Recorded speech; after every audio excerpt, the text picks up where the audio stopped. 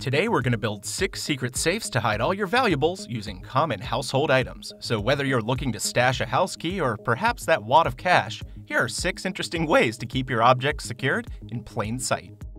We purchased pre-made versions of all the safes we're going to make just so we could compare homemade versions to the store-bought variety. You'll find a link to those in the description as well as a giveaway, so check that out. But kicking things off, let's build a book safe. Here we have a plastic store-bought version. It even contained a lockbox, which didn't make that much sense to us, because if someone found it, they could easily take it home with them and crack it open later. Also, we found the plastic to be just a bit obvious, so let's make our own using a real book. The first step is to go about 20 pages in and then clamp down the remainder of the pages. If available, grab a small container to measure out the size you want to cut inside the box, and then you can trace around it to have a starting point. We'll be gluing this inside the book once we carve into it. Get yourself a sharp cutting tool and very carefully begin slicing around the traced lines, removing 5 to 10 pages at a time. You don't want to cut too deep as you might run into snags. This might take a while, so put some coffee on the pot. Once you've hit your desired depth, place your container inside to make sure that it fits well. Spread some glue on the container and put it inside until it dries. This is also going to help keep the desired form of the pages. Now wrap the book covers with some foil so that no glue gets on the outside, as that would sort of give away the fact that the book is more than it seems. Clamp everything together and put some clear drying glue on it.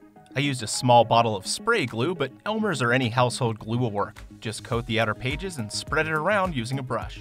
Once you're done, set it all out to dry for a few hours and then make sure to glue the back pages to the bottom cover so it doesn't move around. That's about it. Just put your nifty items inside the book and file it back on the bookshelf for easy keeping.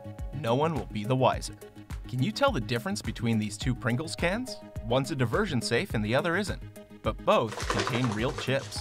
This ordinary-looking Pringles can remains sealed at the top but has a secret stash compartment at the bottom. You simply unscrew the bottom, stash whatever you want inside, and then screw it back on. We really like this diversion safe, so we decided to put our own spin on it. Get yourself a full can of Pringles chips, of any flavor really, and flip it upside down. You can use a can opener to slowly and carefully cut out and remove the bottom. The benefit of making your own stash can is that you get to decide how many chips to remove and how big you want your secret compartment to be. To keep the remaining chips contained in the top, we used cardboard to cut out a cylindrical platform and then hot glued it inside. This is going to leave enough room for a storage container. With a little trial and error, we discovered that a 4-ounce canning jar with an aluminum foil lid holds a good amount and fits snugly inside the bottom opening to form a slightly bottom-heavy secure base in a convincing fashion. You can get your stash out with a set of pliers or a strong magnet. Works good for storing anything small and has great potential as a gift, novelty item, or just hiding a small stash in plain sight.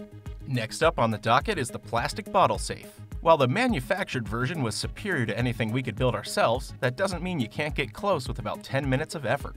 Get yourself a plastic bottle with a large label. The label is basically going to hide the fact that there is a hiding spot nestled in the bottle.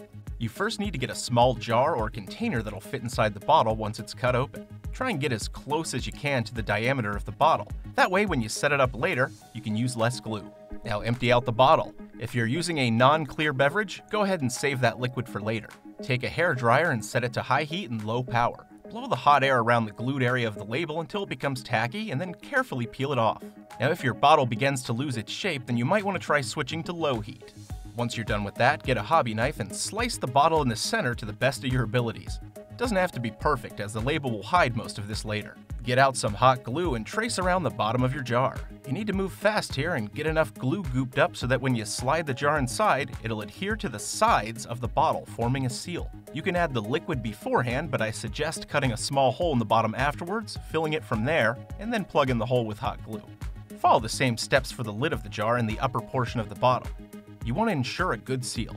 You can even run the tip of your glue gun around the plastic so that it melts around the lid. Again, the label's going to hide this anyway. Make sure that you fill your top portion with liquid while testing for any leaks. If it works, then you're ready. Take your label and carefully wrap it around the bottle while making sure to cover up all the handiwork that you just did. Your label should still have some adhesive on it, but if not, just add a little glue and it holds in place. Take your time and try and make it look as natural as possible and you're all set.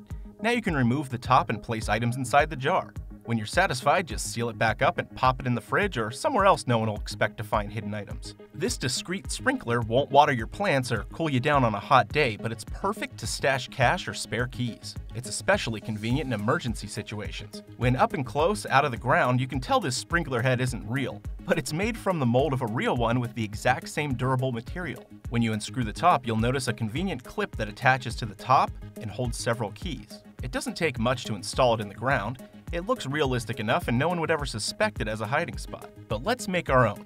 We purchased a real sprinkler head and unscrewed the top to remove everything inside. You'll notice that the top centerpiece conveniently pops right off. Place some super glue on the outside and then attach a string around it. Now carefully place it back on the cap and allow it to set while you tie a spare car key or house key to the end of the string. This design will serve the same purpose as the other sprinkler head, only now we can attach the pipe adapter as a dummy stake to make it look even more legit. Simply install it in an inconspicuous area to create a virtually unnoticeable hiding spot for various items that could one day provide emergency cash or save you from being locked out of your home or car. Both of these sprinkler heads will blend into your yard easily and provide similar secret compartments at comparable costs. The main difference is that when using a real sprinkler head, you have the ability to add threaded attachments for added believability and security. Another great item to hide things in is your standard run-of-the-mill wall clock. Now we're giving 5 of these pre-made versions away, so make sure you're subscribed and click the entry link in the description box.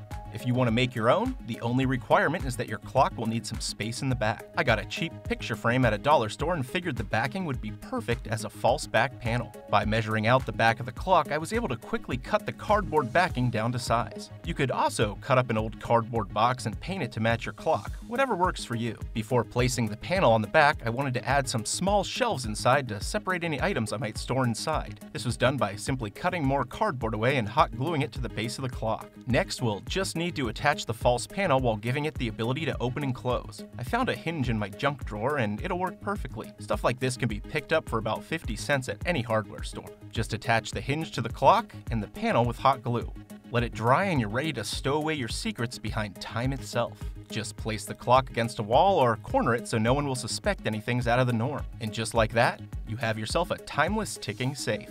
We got a hold of this thermometer because it doubles as a place to hide your spare keys. It's a good product in theory anyway. It's easy to install and very utilitarian, but it's cheaply made and the false plate takes some getting used to. It does hold multiple keys, but because of that it's big and bulky. It's more convenient for apartment living than sprinkler head or fake rock, but it can be achieved with basically any outdoor thermometer and very little tape. We kept our version simple with a small thermometer that attaches to glass with suction cups, and just taped a house key to the back. The only downside of this style is that it only fits one key and may take some extra tape to disguise it from the other side. Either way, both thermometers are fully functional and can double as a place to hide your spare keys for under $6. But we hope you enjoyed our little trip into hiding things all over your house. Thanks for watching. You can find a link to all the devices we used in the description box, along with a giveaway link. Be sure to subscribe for more videos like this and hit that thumbs up button to let us know you enjoyed it.